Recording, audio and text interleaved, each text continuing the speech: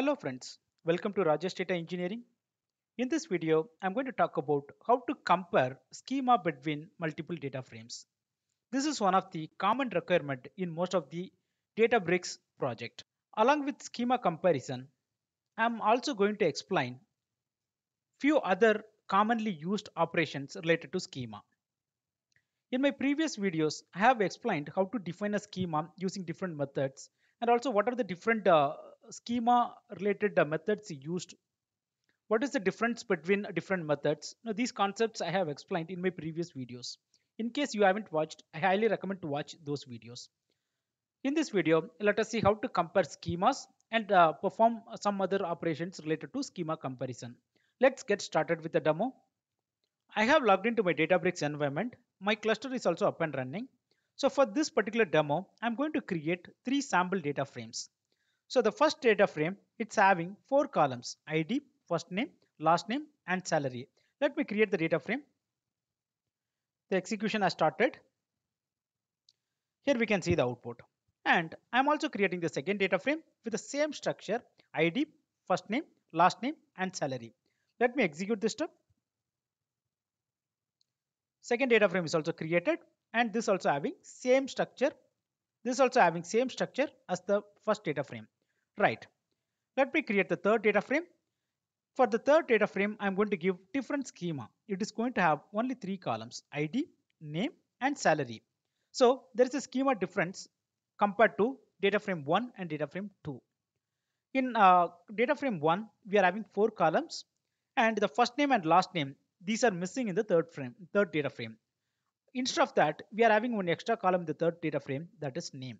So this particular column that is missing with previous data frames, name is missing. At the same time, first name and last name, these columns are missing in the third data frame.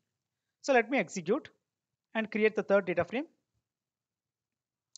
Right. Now we understood we are having 3 data frames, and the schema is different for the third data frame, and it's the same for first and second data frame. Right.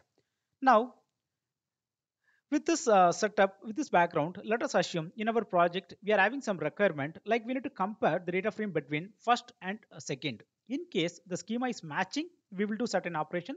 In case the schema is not matching, then we will perform certain other operation.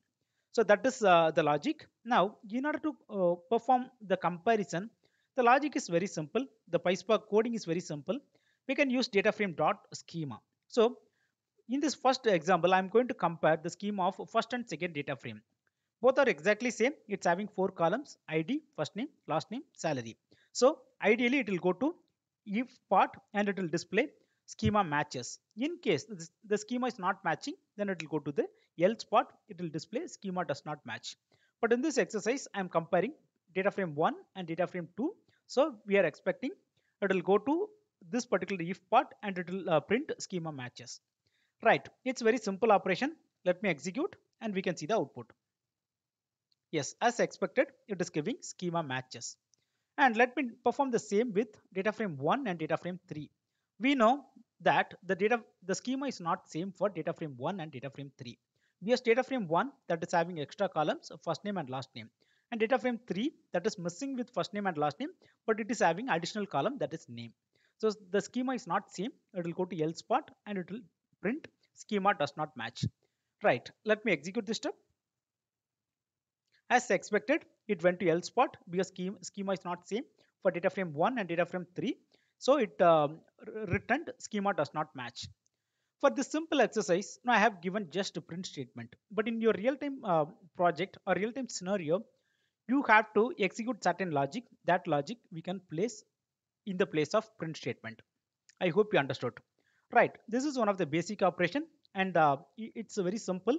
Now let me extend the functionality of this. In certain projects, we need to compare 2 data frames and we have to get the list of additional columns which is available in one data frame compared to another one, or the list of missing columns from one data frame compared to another data frame. These are very common requirements.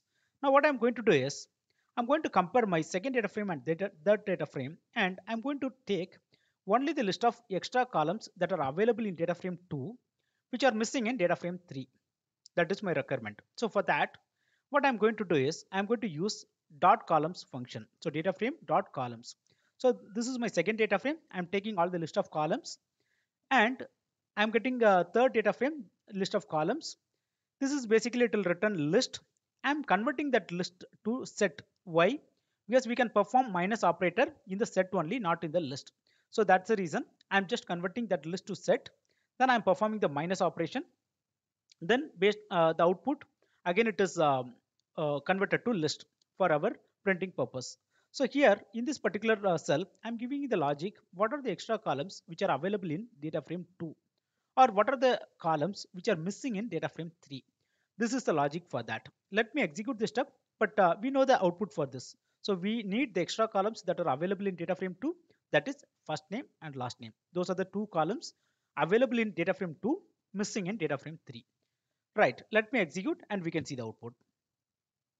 The execution is done. As expected, it is returning last name and first name. And sometime we have to, uh, the requirement might be different. We have to get the list of extra columns available in data frame 3 and missing in data frame 2, the other way around. So for that, just I changed df3 and df2 in their place. Then we can see the output here. First, I'm putting df3 minus df2. Let me execute this step. So here we know the name column, that is the extra column available with df3 and missing with df2. Right. So this is also another requirement related to schema comparison. Now, just to extend this functionality, in some projects, there are situations where we have to compare two data frame and we have to make the schema same.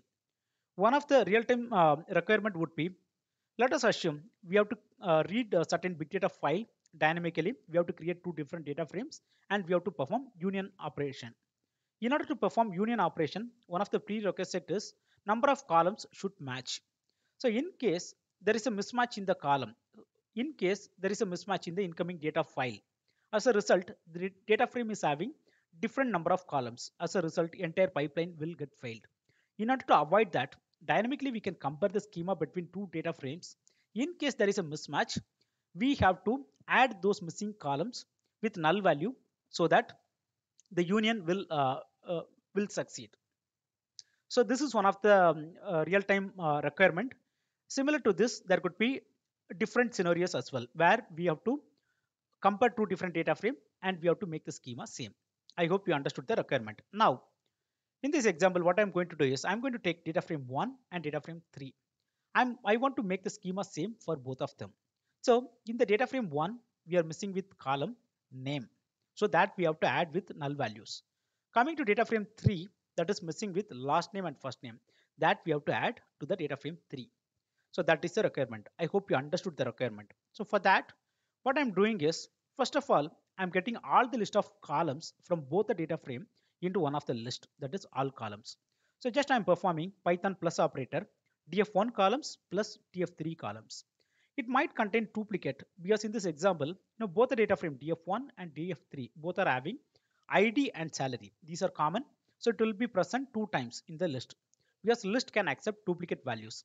So I have to get rid of duplicate values. For that, I'm just converting this list into set because set cannot accept duplicate value. It will eliminate.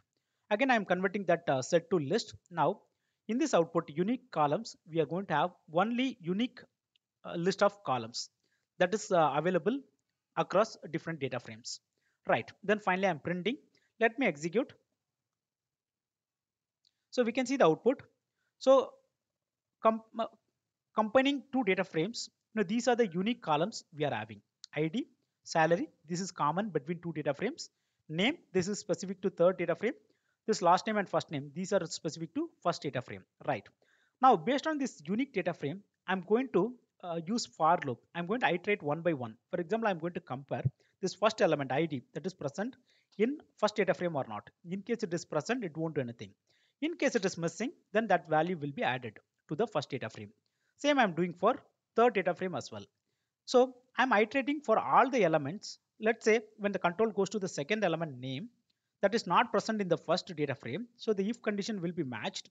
Then it will add the new column, that name column, dynamically using with column functionality, and it will populate the value of null. So coming to last name and first name, same, it will be added to data frame 3. At the end of the execution, both data frame will have equal number of columns. I hope you understood the logic that I have developed here. So let me execute and we can see the output. Right, execution is completed. We can see the output. This is the output of first data frame and this is the output of third data frame. So first data frame, it was missing with the name column. Now it is added with all null values. Same, coming to third data frame, it was missing with first name and last name. Now it is added with null value. Hope you understood. Now we can perform union very easily. Again, the order of the column is not same because the second column in this first data frame, it's a first name. But the first name is present as a last column in the data frame 3. So here we can go with union by name. Direct union might not work, but we can go with union by name function. Then we can combine these two different data sets. I hope you understood the requirement. Right. This is one of the real-time and also most commonly required functionality. So now here I have created a separate logic in order to achieve this output. But in this step, I have automated this step using one of the user-defined function. I have created one UDF, add missing columns. This is accepting two different data frames. Let's say data frame 2 and data frame 3, or data frame 1 and data frame 3. So inside, whatever I have explained above, the same concept I have given. First we are getting all the list of columns. Then we are removing the duplicate. Then we are getting the unique columns. Then using for loop, I'm iterating. So the missing columns are getting added to first data frame and the third data frame. I hope you understood.